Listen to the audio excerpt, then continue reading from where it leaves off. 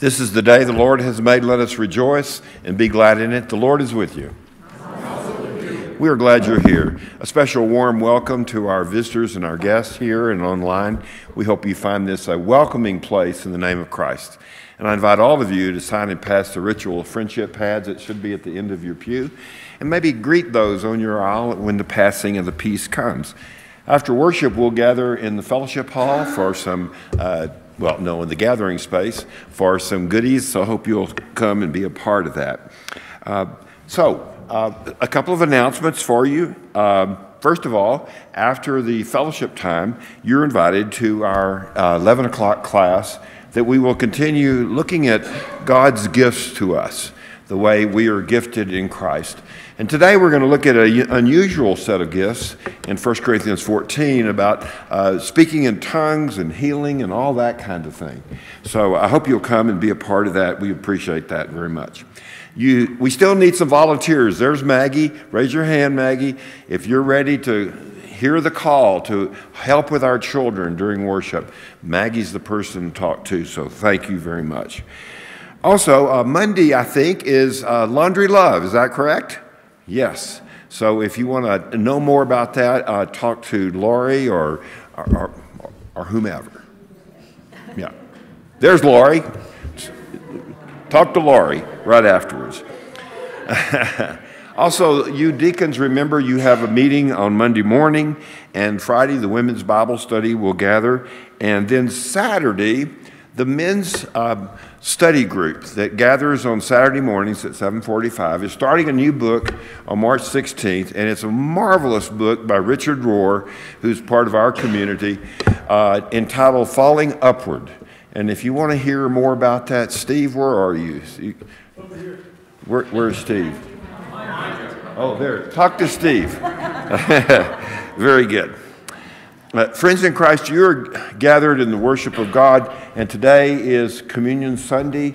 And remember that this is an open table, that all who trust Jesus are invited to this table. This is Christ's table, and you are welcome. So remember, Sarah, by the way, I was going to tell you, is on vacation. She'll be back in the office on Monday. Remember her in prayer as she travels back. So friends in Christ, let us gather our hearts and minds in the worship of the living God.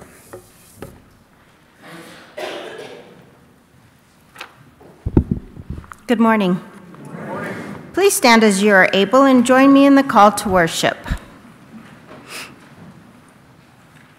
The heavens are telling the glory of God, and the firmament claims the God's handiwork. Day to day pours forth speech. Night declares knowledge. So let us bring our praise and thanksgiving to God, who is our Creator, Redeemer, and Sustainer. Our opening hymn is number 637, O Sing to the Lord.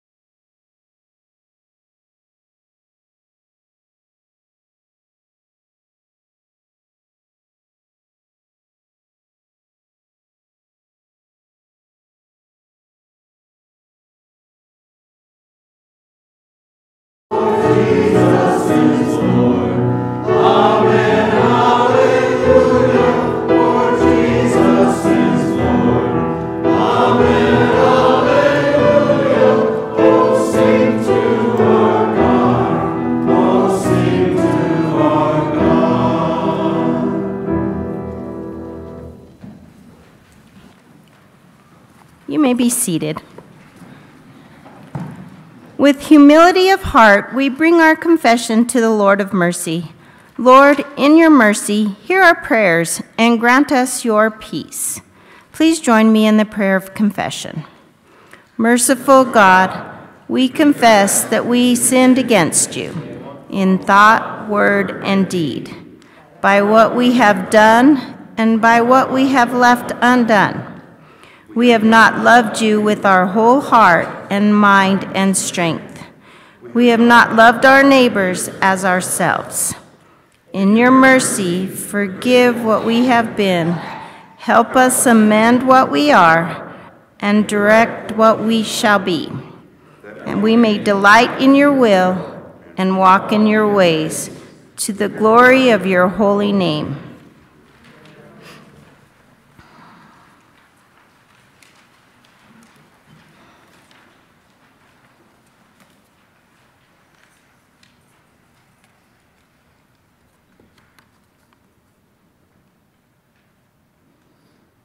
Amen.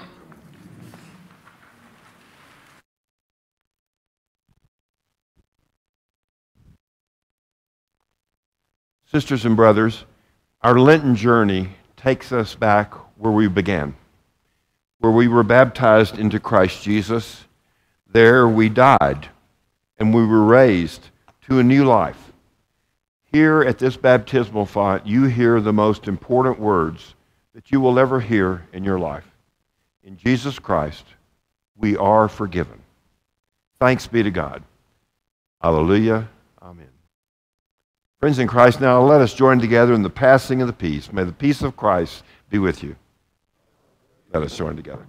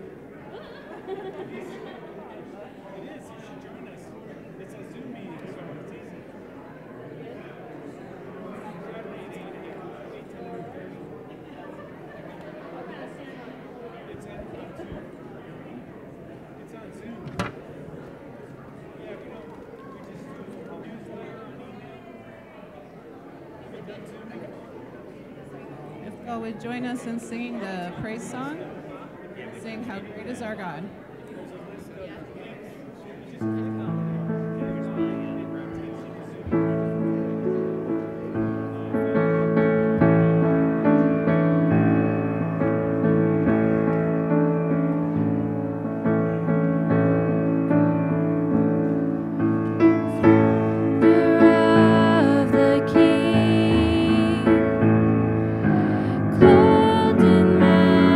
Majesty, let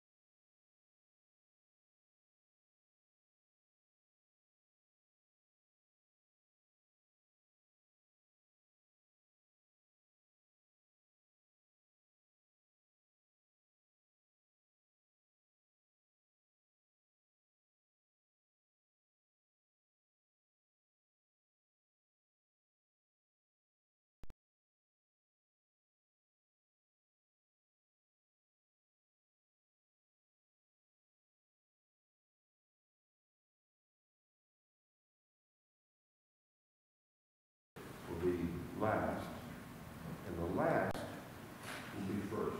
Jesus looks in the heart. Jesus looks at God at the back of the line. It's probably the person that's down. Be surprised at your grace and your mercy and your kindness. Tells me so, little ones to him belong. They are weak, but he is strong. Yes, Jesus loves me. Yes, Jesus loves me. Yes, Jesus loves me. The Bible tells me so.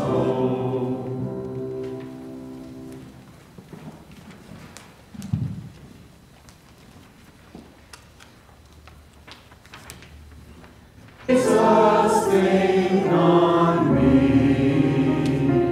and purge away my sin. From earthborn passions set me free and make me pure within.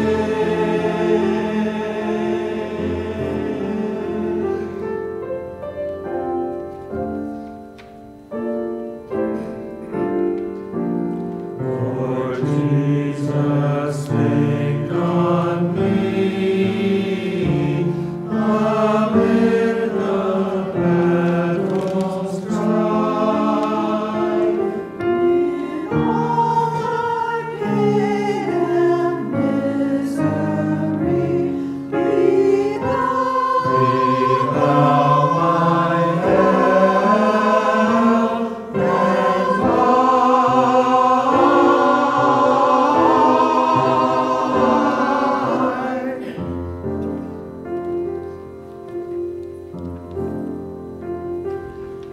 Lord Jesus, think on me. Lord,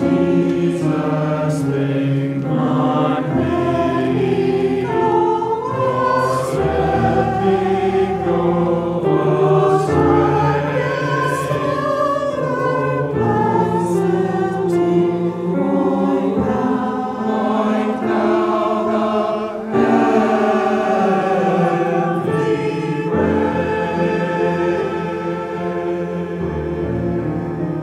the heavenly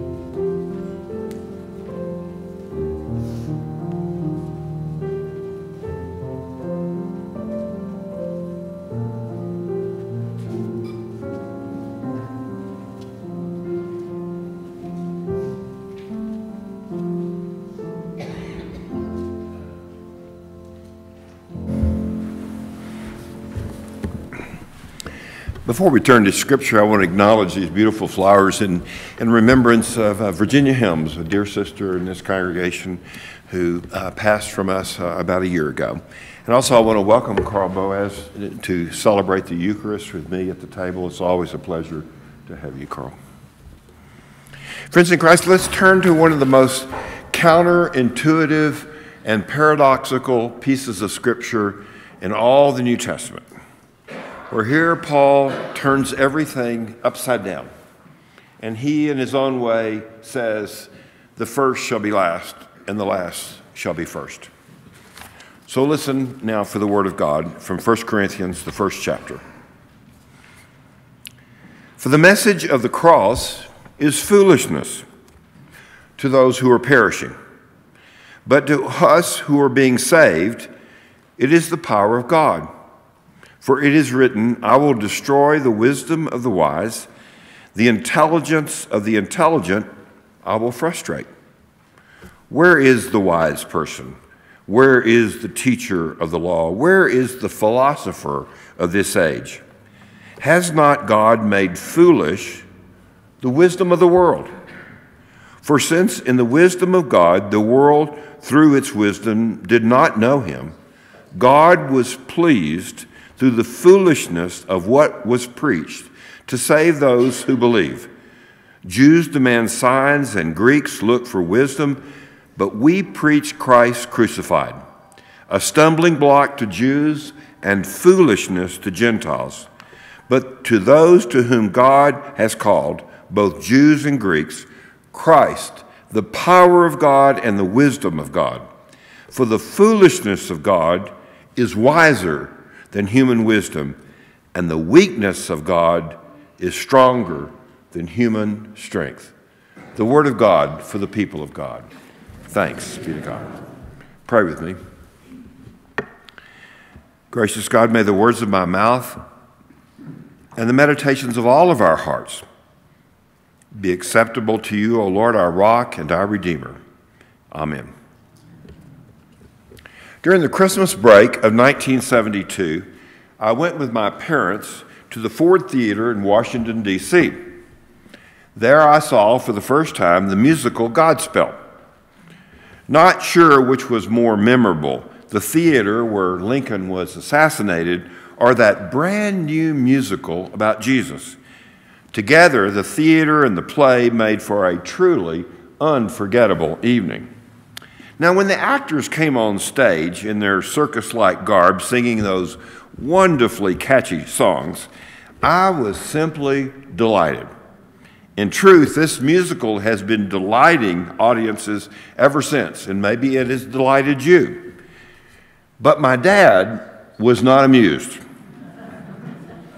After the opening scene, my dad exited the theater and sat in the lobby for the rest of the performance.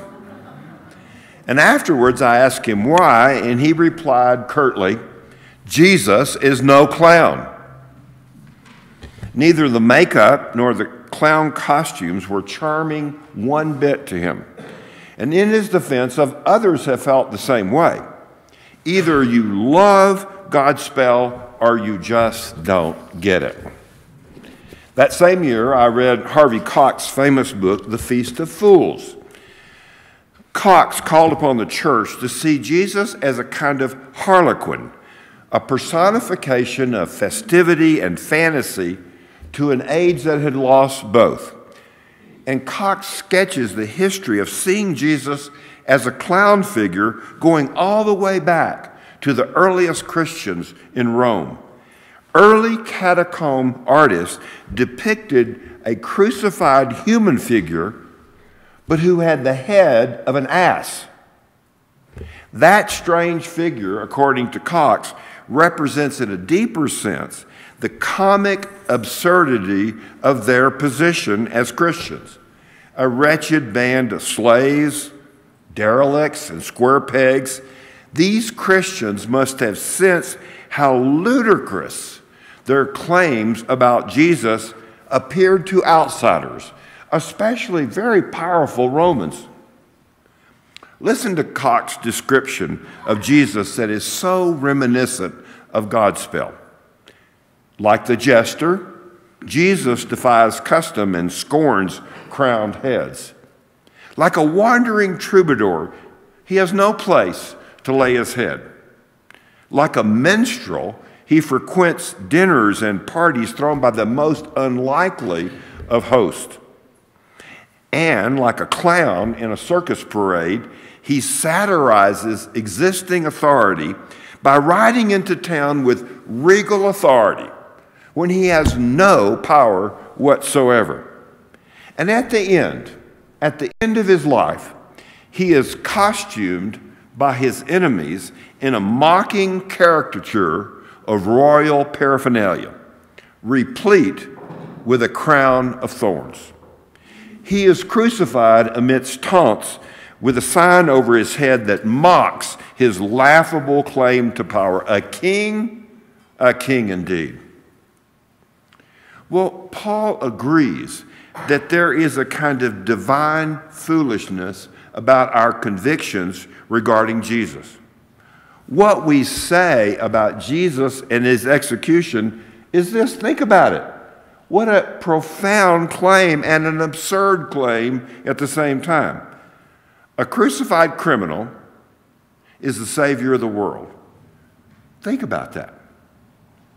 What an audacious claim. And he acknowledges it. He says this, "For the message about the cross is foolishness to those who are perishing. Christ crucified is a stumbling block to Jews and foolishness to Gentiles."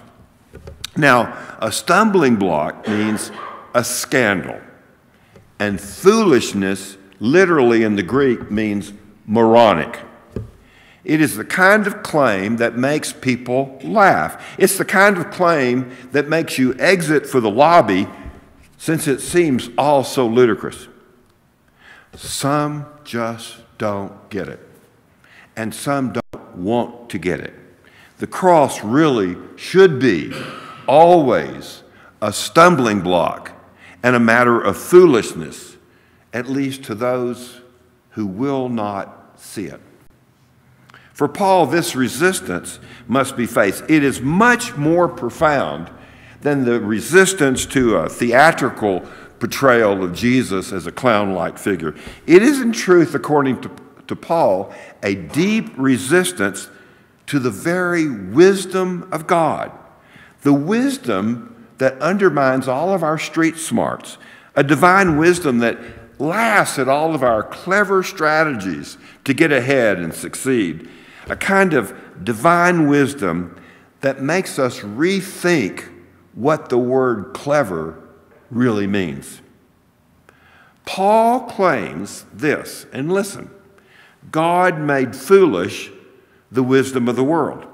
Indeed, he quotes from the Hebrew scriptures, which suggests that God will, are you ready for this verb? Destroy the wisdom of the wise.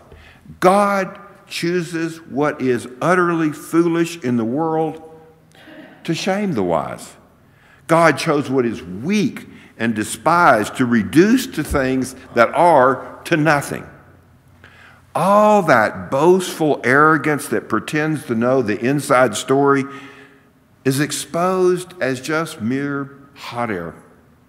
Before God and the cross, the wisdom of the world actually looks rather empty indeed. But Christ crucified, now there's the wisdom of God. Who could have imagined such a thing? Divine foolishness, which is also divine wisdom. Wisdom that humbles all of us before the absurdity of the cross. Wisdom that lifts up the needy and the poor and the distressed. Wisdom that gives life that is life indeed. The vulnerable, suffering Christ is in truth God's most profound act of wisdom. The cross is God's way of humbling us and granting us reconciliation. It's an amazing statement we gather around every Sunday. Now, Frederick Buechner delivered the Lyman Beecher Lectures at Yale Divinity School in 1977. He entitled his book, Telling the Truth, the Gospel as Tragedy, Comedy, and Fairy Tale. And he suggested that the main difference between tragedy and comedy is this. Tragedy is the expected, while comedy is the unexpected. While tragedy confirms our worst suspicions, comedy surprises us, even startles us. And I think that there's something about the cross of Jesus that is a kind of divine comedy, as Dante called it. God does what is totally unexpected. The all-powerful God becomes subject and a vulnerable victim. The one who rules the universe allows himself to be slaughtered by a petty tyrant. This is precisely what we never expected from God. God's wisdom displayed as a kind of nonsense that caused people at the foot of the cross to taunt him to his very dying breath.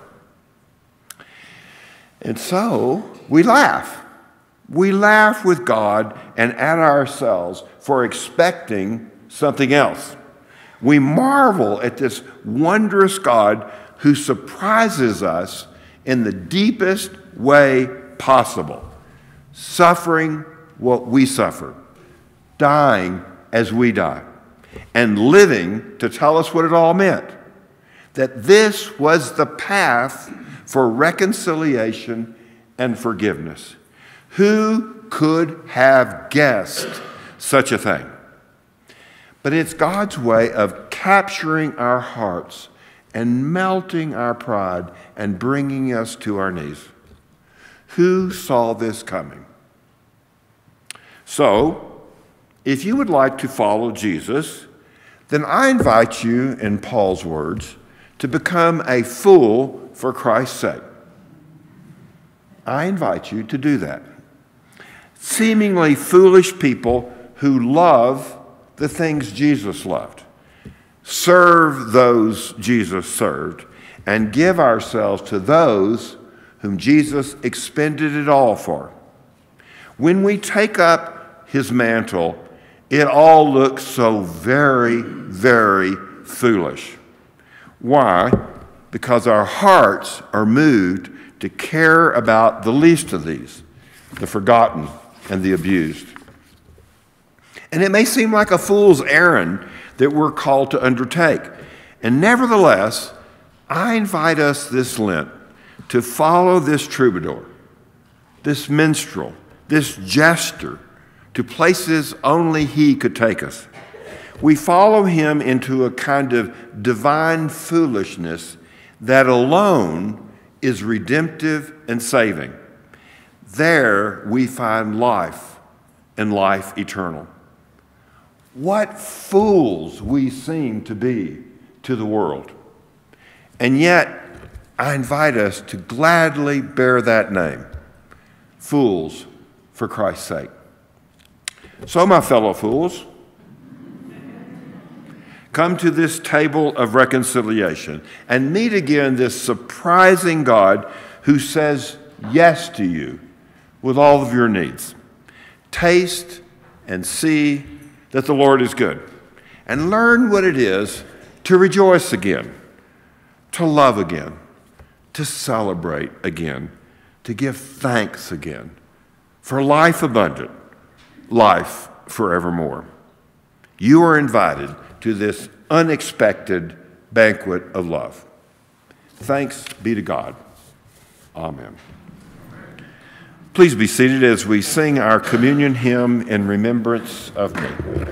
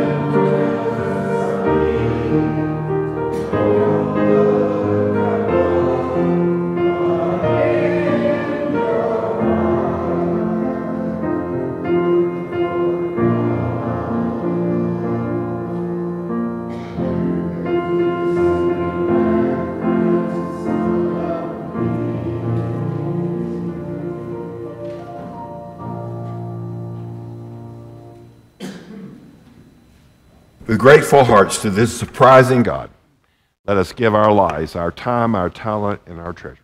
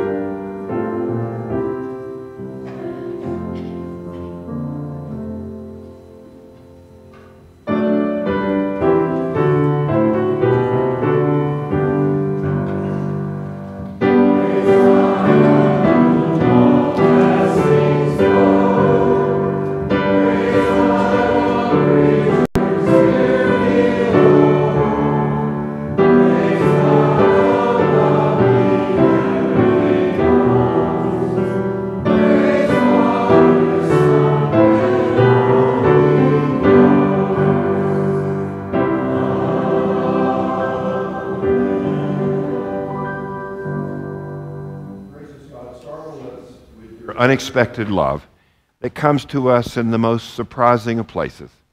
And God, give us the grace to give our lives for you. Through Christ our Lord. Amen. Please be seated.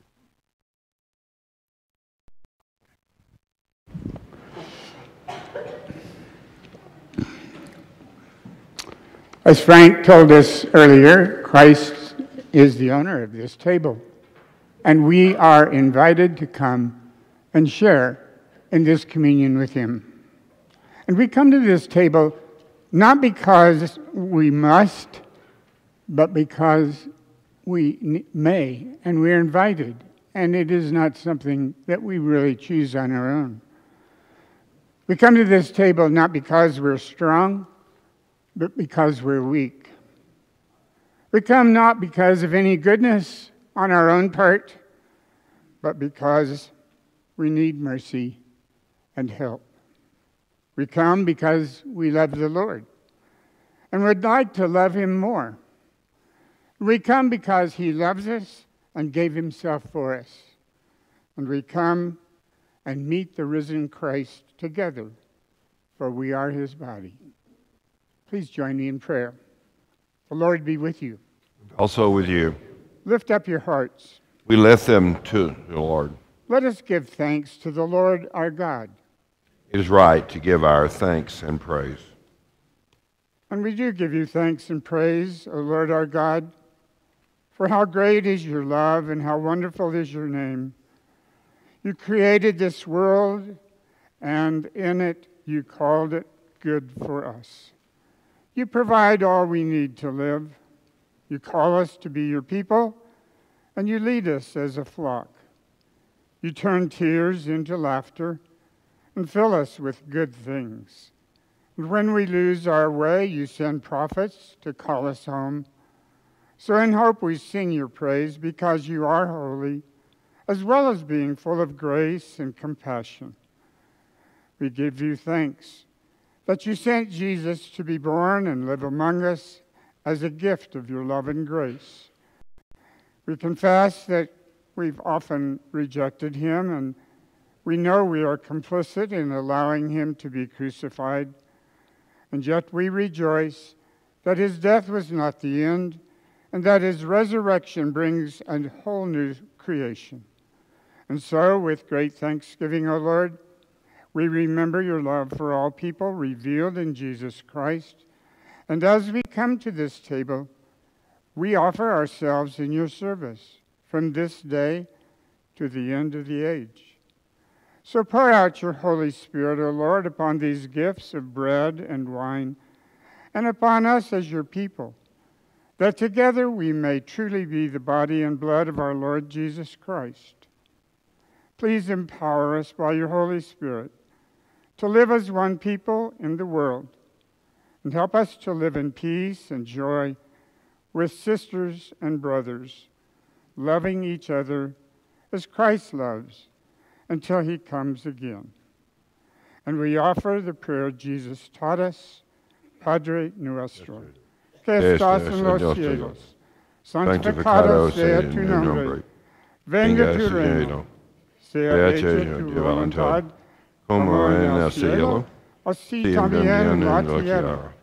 El pan nuestro de cada día, danos hoy, y perdónanos nuestras deudas, como también nosotros perdonamos a nuestros deudores. Y no nos dejes caer en tentación, mas líbranos del mal, porque tuyo es el reino, el poder y la gloria por todos los siglos. Amen. Amen. As the scriptures tell us, Jesus met on the night he was betrayed with his disciples. And when they gathered, he took bread. And after he blessed it, he broke it and said, "This bread is my body for you. Do this in remembrance of me." After supper, Jesus took the cup of blessing, and said, "This cup is the new covenant, which is sealed in my blood for the forgiveness of sins. Drink, all of you. Every time you drink of this cup, do so remembering me."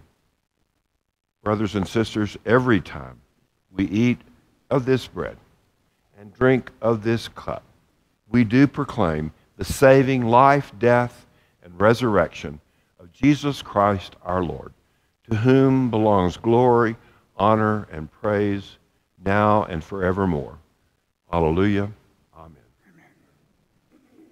In a moment, our servers will come down, and you may come down the middle aisle if you will, and Carl will have the gluten-free bread for you, and there will be bread and wine on each side.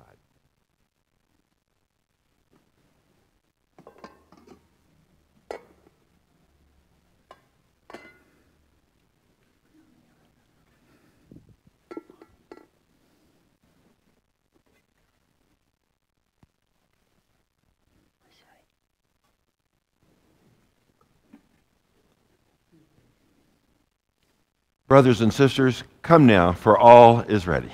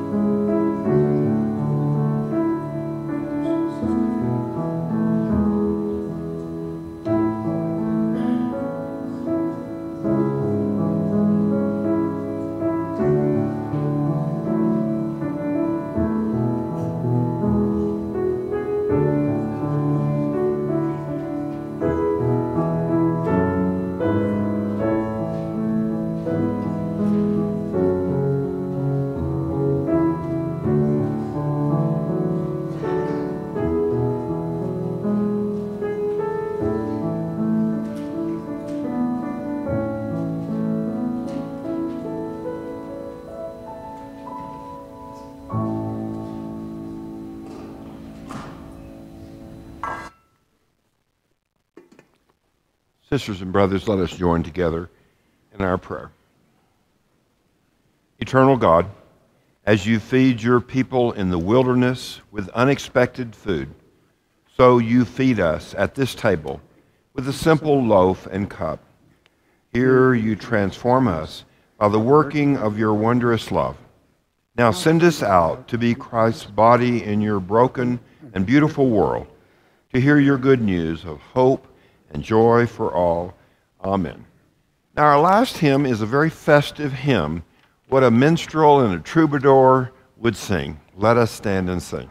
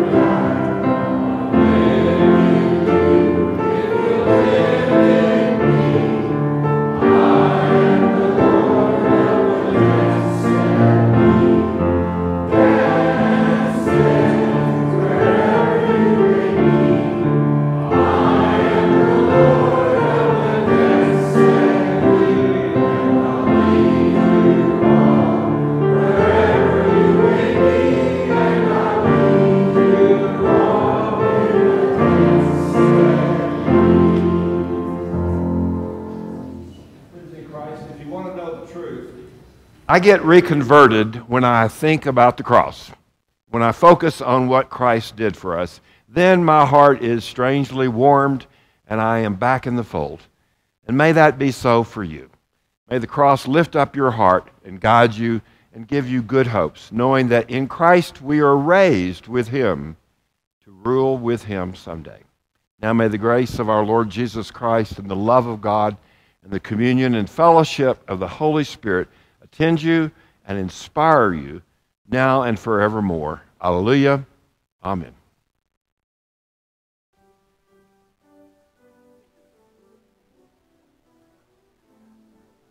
Hey, April.